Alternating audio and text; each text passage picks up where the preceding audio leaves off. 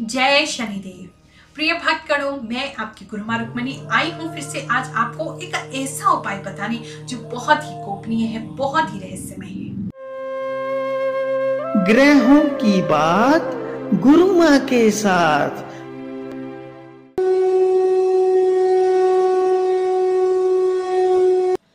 कराग्रे वसति लक्ष्मी, करमध्ये सरस्वती, करमूले स्थितो ब्रह्मा, प्रभाते करदर्शनम्।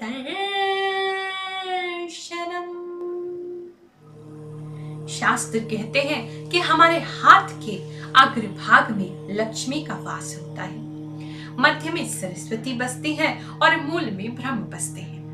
यानी व्यक्ति को रोज सुबह अपने हाथों का दर्शन करते ही इस दिन की शुरुआत करनी चाहिए, ताकि उसके जीवन में माता लक्ष्मी की कृपा आए तो धन की कभी कमी ना हो, माता सरस्वती की कृपा हो तो उसके जीवन में ज्ञान और विद्या दोनों ही बने रहे, और ब्रह्मा जी जो कि सृजन का प्रतीक है, क्रिएटिविटी का प्रतीक है, इस जीवन के नव निर्माण का प्रतीक है, सकारात्मकता का प्रतीक है, ब्रह्मा जी की कृपा से हमारे जीवन में ये सारी चीजें आए।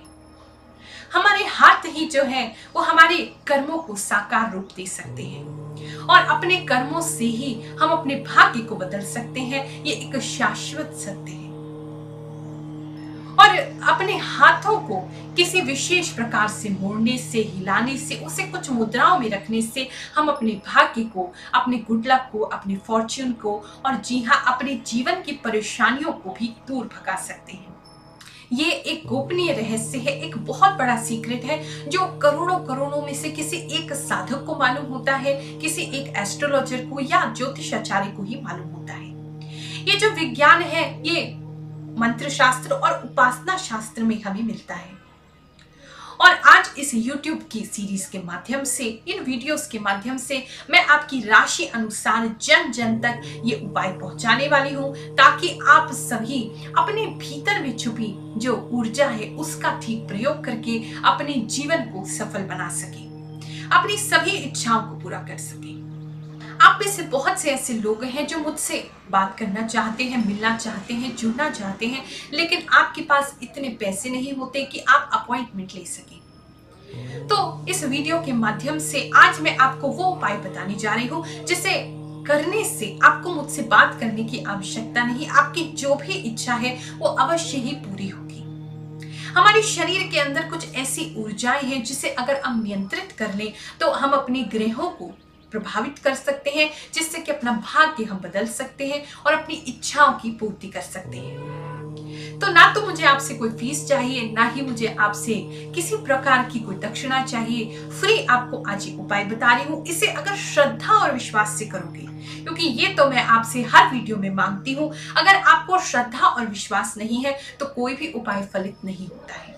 श्रद्धा विश्वास से करोगे तो जरूर आपको ये जो उपाय है ये फलित होगा।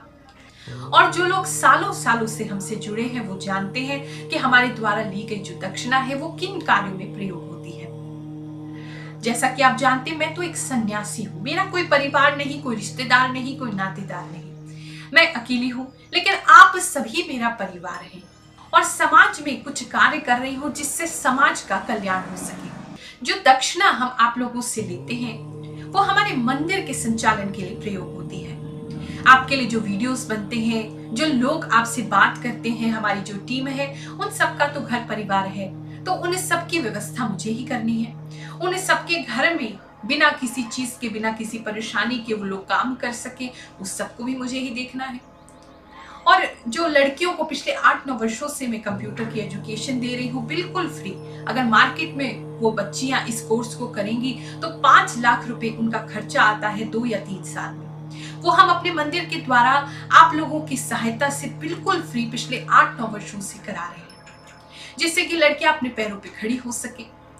तो उनके टीचर्स, उनके कंप्यूटर, उनका जो सेंटर है उसका खर्चा, वो सारी चीजें ही हमें व्यवस्थित करनी होती है। साथ ही आप जानते हैं कि लंगर प्रसाद सेवा होती है, हर शनिवार को, मंगलवार को प्रसाद बांटा जाता है गरीबों के बीच में, तो उसके लिए प्रयोग की जाती है। और साथ ही अभी हमारे गुरुमा फाउंडेशन की ओर से एक किचन का निर्माण हो रहा है, जहां पर हमारा एक ही मिशन है कि आसपास का कोई भी व्यक्ति भूखा ना सोए। तो इन सभी कार्यों के लिए माता लक्ष्मी की कृपा तो आवश्यक है और आप लोगों का साथ भी बहुत अनिवार्य है। लेकिन फिर भी अगर आप लोग दक्षिणा देने में असमर्थ हैं तो बिल्कुल परेशान ना हो, गुरुमा आपके साथ है। YouTube के माध्यम से ऐसे मैं उपाय आपको बताती रहती हूँ जिसे करने से अवश्य ही आपको लाभ की प्राप्ति होगी। और उसी में से ये उपाय है, इसे करने में भी आपको कोई खर्चा नहीं आएगा और इसको करने के बाद जो इसके चमत्कार होंगे उसको देख के आप स्वयं ही दंग रह जाएंगे। हमारे द्वारा बताए गए YouTube पे जो उपाय है उन्हें करने से कितना लाभ होता है ये मैं नहीं कहती, आप ही लोग मुझे आकर के बताते हैं। चलिए एक भक्त से मिलते हैं, मुंबई में वो रहती है, उन्होंने YouTube पर हमें देखा, उपाय किए और उसी से उनको कितना लाभ प्राप्त हुआ, चलिए जानते हैं। जय शनिदेव। गुरुमा, आज मुझे फिर एक अनुभव आया। कल मैंने रात को आपकी राशि देखी, वृश्चिक राशि वाले को कौन से कपड़े सूट होते हैं। फिर मैंने आज वो उपाय किया। मैंने कहा चलो आज आजमाते हैं वो उपाय भी करके, जो जो गुरुमा बोलेगी वो मैं करूँगी। फिर मैंने आज रेड ड्रेस तो नहीं मेरे पास, पर दुपट्टा था मेरे पास लाल, तो आज तो मैंने दिन भर वही लिया था दुपट्टा। उसको तो मेरे बदन पे से हटने भी नहीं दिया मैंने।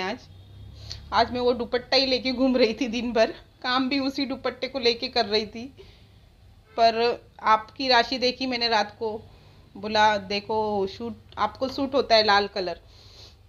और जो मैंने इच्छा मन में बोली थी आज सुबह उठते ही, वो इच्छा मेरी सच में पूरी हो गई। गुरुमा आप ग्रेट हो। और शनिदेव तो एकदम ग्रेट, मीन्स मैं उनकी कितनी पूजा करूं, क्या नहीं करूं, मैं बता नहीं सकती गुरुमा। पर आज जो आपने मुझे उपाय बताया था कपड़ों का, मैंने आज वो कपड़ा पहना है। रात को मेरे पास बिछोना तो लाल कलर का नहीं था गुरुमा, तो मैंने दुपट्टा ही बिछा दिया था और उसके ऊपर मैं सोई, मीन्स बिछोना के ऊपर दुपट्टा डाल के सोई। पर जो आपने बोला था कि अनुराधा डरना नहीं, पर मैं आपकी राह पे चलने लगी। हमेशा जिंदगी भर चलूंगी आपकी राह पे। पर आज मुझे फिर एक अनुभव आया, जो मैंने सोचा था वही हुआ। और मैं क्या कुछ बता नहीं सकती गुरुमा, मैं इतनी खुश हूँ कि सच में बस जय शनिदेव, बेस्ट शनिदेव मेरा तो भगवान ही बन गया। और आपने बोला था हनुमान जी का मंत्र जपो, चंद्र का मंत्र जपो, मैंने आज वो भी किया और सच में मुझे अनुभव आया गुरुमा। Great you. और गुरुमा सच में आप बहुत ग्रेट हो। शनि भगवान, हनुमान जी, सच में आपने जो बोला था मैंने किया और मुझे अनुभव आया, बहुत अच्छा अनुभव आया। जय शनिदेव। रोज सुबह केवल 5 मिनट आपने अपने हाथों को कुछ विशेष प्रकार से घुमाना है, कुछ विशेष प्रकार की मुद्राओं में रखना है और आप देखेंगे कि 21 दिनों के भीतर भीतर आपके जीवन में चमत्कार घटित हो रहे हैं। जितनी भी ब्रह्मांड की शक्तियां हैं सभी आपका साथ देने लगी हैं, आपकी इच्छाओं की पूर्ति में लग गई है। ये जो रहस्य आज मैं आपको बताने जा रही हूँ, ये जो विशेष उपाय है, ये मेरी साधना काल के दौरान हमारे गुरुजी परम पूज्य गुरु रजनीश ऋषि जी ने हमें दिया था और आप ही लोगों के कल्याण के लिए दिया था। ये एक आजमाया हुआ उपाय है, क्योंकि मेरे द्वारा जो भी उपाय आपको YouTube पर भी बताए जाते हैं वो बेकार में नहीं होते, व्यर्थ नहीं होते।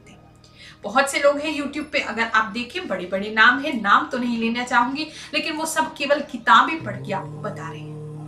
लेकिन हमारे चैनल पे आपको हमारे गुरुजी के 30 वर्षों का जो एक्सपीरियंस है, उनकी जो प्रैक्टिस है, उसका एक्सपीरियंस का फल मिलता है। मेरे 10 साल की जो प्रैक्टिस है उसका फल मिलता है।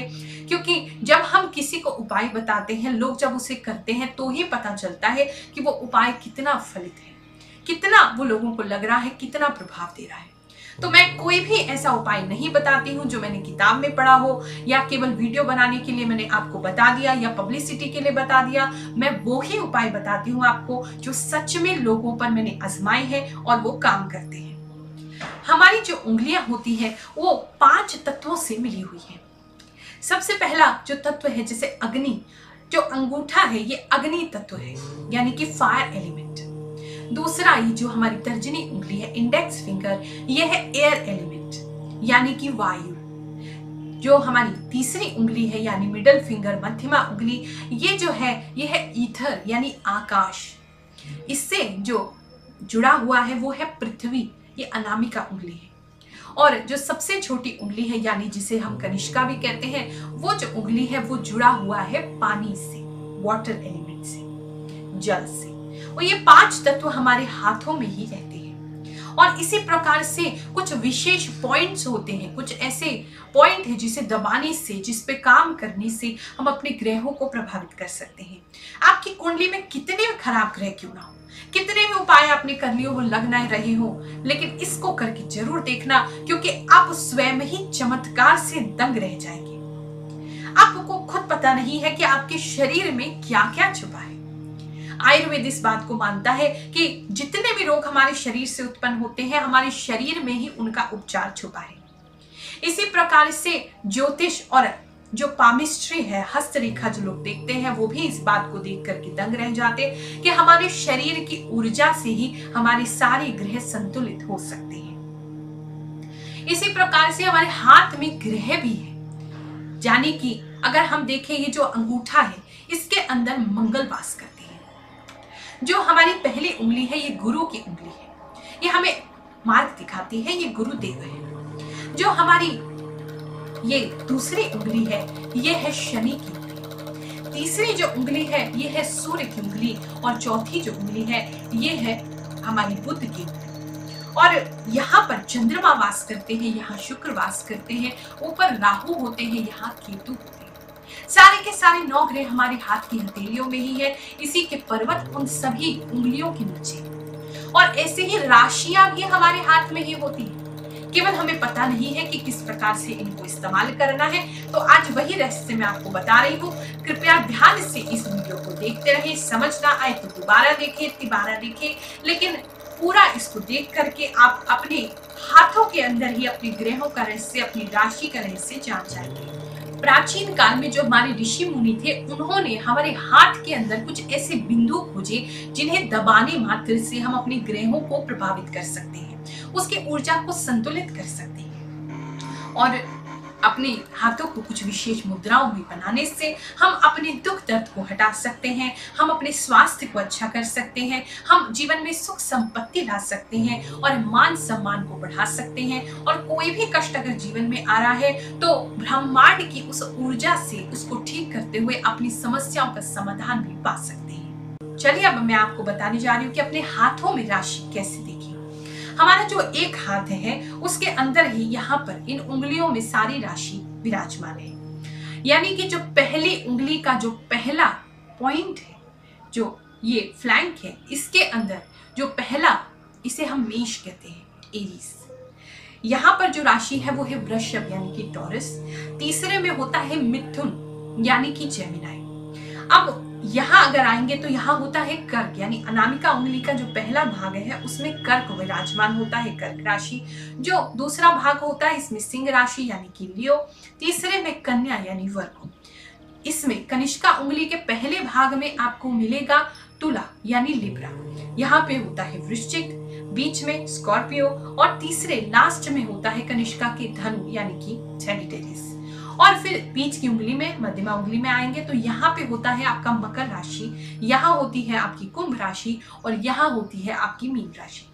और इनको हम प्रभावित कर सकते हैं। तो आइए आपकी राशि अनुसार मैं आपको बताने जा रही हूँ कि कैसे हम अपने ग्रहों को अपने हाथ की मुद्राओं से ही ठीक कर सकते हैं। उपाय पे पढ़ने से पहले आपको एक और बहुत महत्वपूर्ण चीज बताने जा रही हूँ। बहुत से लोग मेरे पास आते हैं, कहते हैं गुरुमा हमें उपाय फायदा नहीं करता, हम कोई भी उपाय कर ले, कहीं भी चले जाएं, कोई उपाय नहीं लगता, कुछ नहीं होता। देखो, इसका एक मुख्य कारण ये हो सकता है कि आपके जीवन में एक सच्चा सद्गुरु नहीं है। हमारे करे हुए उपाय, टोटके या कोई भी दान पुण्य, अच्छा काम, शुभ काम, ये सारे ही तभी प्रभाव करते हैं जब हमारे जीवन में हमारे सर पे गुरु का हाथ हो। अगर एक सच्चा सद्गुरु आपके जीवन में नहीं है तो समझ लीजिए आपका आधा जीवन व्यर्थ है। तो अगर आप अपने जीवन में गुरु नहीं बना पाए हैं तो आप अभी भी देर नहीं हुई है, गुरु दीक्षा प्राप्त कर सकते हैं। हमारे गुरु रजनीश ऋषि जी से गुरु दीक्षा प्राप्त कर सकते हैं, या मुझसे भी आप गुरु दीक्षा प्राप्त कर सकते हैं। नीचे जो नंबर्स हमारी स्क्रीन पर आ रहे हैं उनमें से किसी पर भी आप संपर्क करें और वहां पर आप बता सकते हैं कि हम दीक्षित होना चाहते हैं, दीक्षा प्राप्त करना चाहते हैं, तो वो आपको सारी बात समझा देंगे कि किस प्रकार से आप गुरु दीक्षा प्राप्त कर सकते हैं, क्या नियम होते हैं और क्या उसके लिए करना होता है। लेकिन जीवन में चाहे कहीं से भी गुरु बनाए, लेकिन गुरु अवश्य बनाए, क्योंकि गुरु के बिना ना पूजा, ना दान, ना पुण्य, ना उपाय, ना कोई टोटका, कुछ भी कभी फलित नहीं होता है। तो इसलिए जीवन में गुरु का होना बहुत आवश्यक है। चलिए अब हम बात करने जा रहे हैं उस विशेष उपाय की, उस रहस्यमय उपाय की जो आज से पहले ना कभी आपने सुना है और करने के बाद उसका चमत्कार देखकर आप स्वयं ही दंग रह जाएंगे। करना कुछ भी नहीं, बहुत आसान उपाय है। सबसे पहले आज हम बात करेंगे मेष राशि की। अगर आपकी राशि मेष है यानी कि एरीज है और स्क्रीन पर आ रही जो अक्षर है उनमें से किसी एक से आपका नाम प्रारंभ होता है, तो आपने ये उपाय इस प्रकार से करना है। इस उपाय को करने के लिए आप सुबह का ही चयन करें। लेकिन अगर सुबह आप जल्दी निकल जाते हैं अपने काम पे, अपने जॉब पे, अपने बिजनेस पे, तो आप रात्रि के समय सोने से पहले भी इस उपाय को कर सकते हैं, लेकिन सुबह के समय ये ज्यादा प्रभावशाली होगा। इस उपाय को करने के लिए आप नीचे कोई आसन बिछा लें और उस पर नीचे आप पालती मार करके यानी सुख आसन में बैठ जाएं। आप सुखासन में बैठ सकते हैं, पद्मासन लगा सकते हैं, हाफ पद्मासन लगा सकते हैं, या वज्रासन में भी आप बैठ सकते हैं। लेकिन ध्यान बस इस बात का रखना है कि आपकी जो स्पाइन है, जो मेरुदंड है, वो बिल्कुल सीधा होना चाहिए, बिल्कुल इरेक्ट होना चाहिए, वो बिल्कुल भी मुड़ा हुआ नहीं होना चाहिए, आपकी पीठ झुकी नहीं होनी चाहिए, बिल्कुल सीधा होकर के बैठे। अगर किसी व्यक्ति को घुटनों की समस्या है या वो नहीं नीचे बैठ सकते हैं, ज्यादा वेट की प्रॉब्लम है, ओवरवेट है, तो कुर्सी पे बैठ करके या बिस्तर पे बैठ के भी आप इस उपाय को कर सकते हैं। अब इस उपाय को करने के लिए सबसे पहले हमें जो मुद्रा बनानी है, हाथों को जिस प्रकार से मोड़ना है, वो है ज्ञान मुद्रा। अपनी हाथ की हथेली को आप लीजिए और अपनी पहली उंगली, जो कि मैंने बताया आपको क्या है, आकाश तत्व और ये है अग्नि तत्व, दोनों तत्वों को मिलाते हुए बिल्कुल इस प्रकार से अपने घुटने पे ऊपर की तरफ आपने रखना है। जैसे आपको फोटो में दिखाई दे रहा है उस प्रकार से आप रखेंगे। इस प्रकार से ऊपर को आप रखें और अब अपनी गहरी लंबी सांस लेनी है। जोर से गहरी लंबी सांस लीजिए और जोर से उस सांस को छोड़िए। बार बार सांस लेनी है, छोड़नी है। 5 मिनट तक आपने ज्ञान मुद्रा में ब्रीद इन और ब्रीद आउट, बस इतना करना है। सांस लेनी है गहरी, सांस छोड़नी है, लेनी है, छोड़नी है, और जितनी जल्दी कर सकें आप ये उतना अच्छा है। इसको करने से आपकी मेमोरी शार्प होती है, फोकस बढ़ता है, हमारी जो कंसंट्रेशन पावर है, जो बहुत जल्दी हम विचलित हो जाते हैं, भटक जाते हैं, इधर उधर देखने लगते हैं, इधर उधर हमारा ध्यान चला जाता है, किसी चीज को हम याद नहीं रख पाते या नींद बहुत आती है, फोकस नहीं है दिमाग में, तो वो सारी चीजें भी इससे दूर होंगी और आपको अपने अंदर बहुत सारा कॉन्फिडेंस महसूस होगा, बहुत अपने आप को ऊर्जावान महसूस करेंगे। उसके बाद आपने जो दूसरी मुद्रा बनानी है वो है आदि मुद्रा, यानी कि ये करना दोनों ही हाथ से है, सारी मुद्राएं दोनों हाथ से बनानी है। आपने आदि मुद्रा बनानी है, यानी कि अंगूठे को यहाँ कनिष्का के नीचे ले लीजिए और अपनी दो सारी उंगलियों को इस प्रकार से बंद कर लीजिए और इसे आपने घुटनों के ऊपर रखना है। जैसे फोटो मेरा दिखाई दे रहा है आपको, इस प्रकार से आपने इसको रखना है और फिर से 5 मिनट के लिए, अगले 5 मिनट के लिए गहरी लंबी सांस लीजिए, सांस छोड़िए, सांस लीजिए, सांस छोड़िए और जितनी फास्ट आप कर सकें, जितनी जल्दी कर सकें उतनी जल्दी करिए। इसे आदि मुद्रा इसलिए कहा जाता है क्योंकि कहते हैं बालक सबसे पहले माता के गर्भ में इसी मुद्रा को अपने हाथ से बनाता है और इससे हम बिल्कुल ही शांत हो जाते हैं। अगर किसी को बहुत ज्यादा टेंशन होती है, छोटी छोटी बात पे स्ट्रेस हो जाता है या आप बहुत जल्दी घबरा जाते हैं, तो ये सारी चीजें आदि मुद्रा को करने से ठीक होती हैं और ईश्वर के साथ हमारा कनेक्शन बढ़ता है, ईश्वर से हमारा जुड़ाव बढ़ता है, हमारे भीतर की शक्ति, आध्यात्मिक शक्ति, ऊर्जा बढ़ती है। इसके बाद आपने करनी है आकाश मुद्रा, यानी कि ये जो आपकी मिडल फिंगर है इसको आपने अपने अंगूठे से जोड़ना है और अंगूठे से जोड़ के ऊपर की तरफ आप इस हाथ को रखें और फिर से 5 मिनट तक गहरी लंबी सांस करें। सांस लें, छोड़ें, सांस लें, छोड़ें। आपको खुद ही महसूस होने लगेगा जैसे बहुत सारी ऊर्जा आपके अंदर आ रही है, दिमाग एकदम शांत हो गया है और ऊर्जा का जो संचार है वो आपके अंदर हो रहा है और जिन लोगों को अपनी बात को वो ठीक से व्यक्त नहीं कर पाते, लोगों को बता नहीं पाते, या उनकी कन्विंसिंग पावर अच्छी नहीं है, लोग उनसे प्रभावित नहीं हो पाते हैं, तो इस मुद्रा को करने से उसमें भी लाभ होता है। अगर ब्लड प्रेशर की आपको प्रॉब्लम है तो ब्लड प्रेशर भी इस मुद्रा को हर दिन 5 मिनट करने से कंट्रोल होता है। इसके बाद आपने करनी है मेरुदंड मुद्रा, यानी कि आप अपने दोनों हाथ का जो अंगूठा है उसको ऊपर की तरफ करेंगे और अपनी सारी उंगलियों को इस प्रकार से बंद कर लेंगे, और ऐसे ही ऊपर की ओर करते हुए आप अपनी घुटनों पे अपने हाथों को रखें और गहरी लंबी सांस लें। बस इस बात का ख्याल रखें कि इसको आप एकदम सीधा रखें, खींच के रखें, जैसे ये आपकी स्पाइन है, मेरुदंड है, और इसे जोर जोर से सांस लेते हुए छोड़ते हुए आप इसी प्रकार से इस पोजीशन को होल्ड करिए, इस मुद्रा को बनाए रखें, और आप देखेंगे कि अचानक से बहुत सारी ऊर्जा ऊपर की तरफ उठ रही है। आपको अचानक से बहुत सारे नए नए एक्सपीरियंस होंगे, कुछ लोगों को कुछ चीजें दिखाई दे सकती है, और बहुत सारा आपको जुड़ाव ईश्वर से महसूस होगा। आज से पहले जो आपने कभी अनुभव नहीं किया होगा, ऐसे अनुभव भी आपको हो सकते हैं। मन में बहुत सारी चीजें आपकी भरी हुई है, बहुत दुखी है, अंदर मन से परेशान है, वो सारी ब्लॉकेजेस भी आपकी खुलेंगी और सभी कष्टों का निवारण आपका होने लगेगा। और अंत में जो मुद्रा बनानी है वो है कुबेर मुद्रा, यानी कि आपने अपने पहली दोनों उंगलियों को अंगूठे से जोड़ना है और जो बाकी की दोनों उंगलियां हैं उसको अंदर की तरफ जोड़ना है। इस प्रकार से आपने कुबेर मुद्रा बनानी है। कुबेर मुद्रा धन को आकर्षित करने के लिए होती है, इच्छा पूर्ति के लिए होती है। आपने इस मुद्रा को 5 मिनट बनाना है, वही गहरी लंबी सांस लीजिए, छोड़िए, सांस लीजिए, छोड़िए, और उसके बाद अंत में 5 मिनट बाद आपने अपने मन में जो भी इच्छा आपकी है, जो भी मनोकामना आपकी है, उसको आपने याद करना है। अगर आप उसको विजुअलाइज कर सकें, यानी कि देख सकें, तो आप उसको अपनी आंखों के सामने लाने का प्रयास करें। जो भी इच्छा है, अगर मान लीजिए आपके जीवन में धन की कमी है तो आप बहुत सारा पैसा अपने सामने अनुभव करें, देखें, विजुअलाइज करें कि बहुत सारा पैसा आपके पास आ रहा है। या जीवन में प्रेम की कमी है, मान सम्मान की कमी है, तो इसी प्रकार से देखें कि लोग आपको सम्मान दे रहे हैं या प्रेम कर रहे हैं। जो भी आपकी इच्छा है उसको देखने का प्रयास करें, विजुअलाइज करें। 21 दिन तक इस उपाय को करिए और देखिए क्या चमत्कार आप अनुभव करते हैं।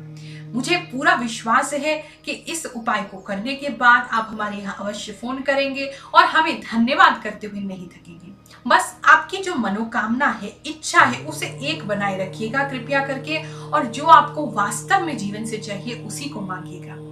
क्योंकि हम लोगों को इतने मासूम बच्चे हैं, इतने प्यारे बच्चे हैं मेरे, ठीक से हमें मांगना भी नहीं आता। क्या मांगे ईश्वर से ये भी समझ नहीं आता। कभी धन मांगते हैं, कभी प्यार मांगते हैं, कभी कुछ मांगते हैं, कभी कुछ मांगते हैं। हम भी कंफ्यूज और भगवान को भी कंफ्यूज कर देते हैं। ऐसी ही एक बहुत रोचक कहानी आपको सुनाती हूँ, जिससे आपको समझ में आ जाएगा कि अपनी इच्छा को भगवान के सामने कैसे व्यक्त करें और उनसे मांगें कैसे। बहुत समय पहले की बात है, एक गांव में एक बूढ़ी माई रहती थी। वो जन्म से ही नेत्रहीन थी और भगवान श्री गणेश की बहुत बड़ी भक्त थी। चाहे उसे दिखता नहीं था, लेकिन उसके मन के भावों में बहुत गहराई थी। वो पूरी मन से, पूरी श्रद्धा से गणेश जी का ध्यान करती थी, उनकी पूजा करती थी जितना यथासंभव होता था। एक दिन गणेश जी प्रसन्न हुए उसकी पूजा अर्चना से और उस माई के सामने प्रकट हुए और कहते हैं कि हे माई, मैं तुझसे बहुत प्रसन्न हूँ, मांग तू जो भी वरदान मांगना चाहती है, एक वरदान देने के लिए मैं तुझे पाती हूँ। अब माई बहुत कंफ्यूज हो गई, उसे समझ ही ना आए क्या मांगू। कहती है, प्रभु आज तक तो कुछ मांगा नहीं, तो मुझे आदत नहीं है। अब ऐसा करिए, आप कल आइएगा, मैं अपने बेटे और बहू से सलाह मशवरा करके फिर आपको बताती हूँ। गणेश जी उसके भोले भाव से प्रसन्न हुए और उन्होंने कहा, कोई बात नहीं, मैं कल तुझसे मिलने आता हूँ। अब उसने अपने बेटे और बहू से कहा तो बेटा कहता है, माँ हम कितने गरीब हैं, कितने निर्धन हैं, तो पैसा मांग लो कि बहुत सारा पैसा हमारे पास हो जाए, हमारी सारी समस्याएं दूर हो जाएंगी। बहू कहती है कि माँ जी, हमारे यहाँ हमारा वंश बढ़ाने के लिए अब तक कोई बेटा नहीं हुआ, तो आप गणेश जी भगवान से हमारे लिए बेटा मांग लीजिए। अब बूढ़ी माई सोचने लगी, अरे ये दोनों तो अपनी अपनी में लगे हैं, पैसे और पोते का मैं क्या करूंगी। तो उन्होंने अपनी पड़ोसन से सलाह मशवरा करने का सोचा। पड़ोसन अच्छी थी, उन्हीं की उम्र की थी। उसने कहा कि अरे क्या करेगी तू ये सब मांग के, तो ऐसा कर तू गणेश जी भगवान से अपने लिए आंखें मांग ले, दृष्टि मांग ले, ताकि तू इस सृष्टि को देख सके। आज तक तू इस सृष्टि को देख नहीं पाई है, कुछ ही तो तेरे जीवन के पल बचे हैं। बूढ़ी माई ने विचार किया और अगले दिन जब गणेश जी उनके सामने प्रकट हुए तो गणेश जी ने पूछा कि माई सोच लिया क्या मांगना है, बताओ, एक वरदान देने के लिए मैं तुझे बाध्य हूँ। अब माई बहुत सोच विचार में पड़ गई, जो देखो उसकी अलग इच्छा है और गणेश जी कहते हैं एक ही वरदान दूंगा। तो माई ने बहुत सोच समझ के कहा कि प्रभु, मैं अपने पोते को सोने के गिलास में दूध पीते हुए देखना चाहती हूँ। गणेश जी भगवान मुस्कुराए और बोले, अरे तू तो बहुत ही चालाक निकली, तूने तो मुझे ठग लिया। एक ही वरदान की बात हुई थी और तूने एक ही वरदान में सब कुछ मांग लिया। जब तक तेरे घर में धन नहीं होगा तो सोने के गिलास में तेरा पोता दूध कैसे पिएगा। तूने अपनी बहू के लिए पोता भी मांग लिया और उसे देखने के लिए आंखें भी मांग ली। कोई बात नहीं, मैं तुझसे प्रसन्न हूँ, मैं तुझे वरदान देता हूँ, ये सारी ही चीजें सत्य होंगी। और समय के साथ ऐसा ही हुआ। उस बूढ़ी माई का जो बेटा था उसने एक नया व्यापार शुरू किया। व्यापार में उससे बहुत सारा लाभ हुआ।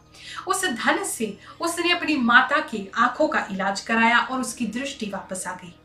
और दूसरी ओर उसके घर में पोता हुआ और सोने के गिलास से दूध पीते हुए अपने पोते को उस माई ने देखा। तो इसीलिए जो भी मांगो बहुत सोच समझ के मांगो, क्योंकि ईश्वर तो उसे पूरा कर देंगे, लेकिन क्या तुम उसे संभाल पाओगे। बहुत से लोग हैं सोचते नहीं है, केवल मांगना मांगना मांगना करते रहते हैं। और सच कहूं, अगर भगवान आपकी सभी मनोकामनाएं पूरी कर देना, आप खुद परेशान हो जाओगे। इसलिए जो भी मांगो बहुत सोच समझ के मांगो, एक ही मनोकामना रखो जब तक कि वो पूरी ना हो जाए। वो इस प्रकार से सोच विचार करके ही मांगिएगा। आज इस वीडियो को अब यहीं समाप्त कर रही हूँ। कोई भी दिक्कत है, कोई भी परेशानी है, आप जानते हैं हमारे शनिपीठ मंदिर के नंबर आपके पास है, आपकी स्क्रीन पे है, उसको सेव कर लीजिए। कोई भी दिक्कत हो आपके घर परिवार में या किसी भी व्यक्ति को, हम आपके लिए उपस्थित हैं। और हमारे इस चैनल गुरु रजनीश ऋषि जी को सब्सक्राइब करना मत भूलिएगा। आज आप ही लोगों की प्यार की बदौलत 17.5 लाख से ज्यादा इसके सब्सक्राइबर्स हो चुके हैं और निरंतर वो संख्या बढ़ती जा रही है।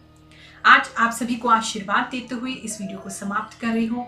ईश्वर आपकी सभी मनोकामनाएं पूरी करे, ब्रह्मांड की सारी शक्तियां आपके कार्यों को बनाने में जुट जाए, ऐसी मेरी प्रार्थना है। जय शनिदेव। हमारे द्वारा बनाई गई और वीडियोस को यहाँ पर क्लिक करके आप देखते रहिए।